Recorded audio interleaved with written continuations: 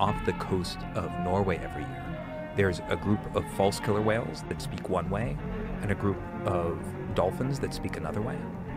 And they come together in a superpod and hunt, and when they do, they speak a third different thing.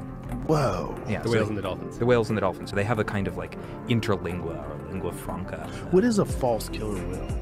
It's a sort of a messed up name, but it's just it's a species related to killer whales.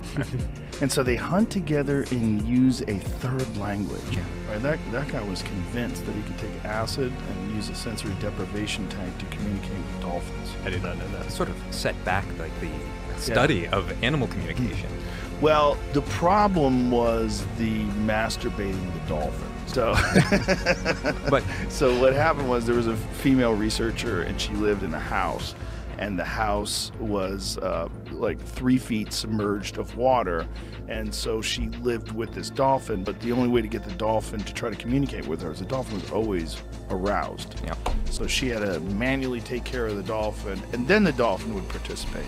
But until that, the dolphin was only interested in sex. Yep. And so they found out about that, and the Puritans and the scientific community decided that was a no-no.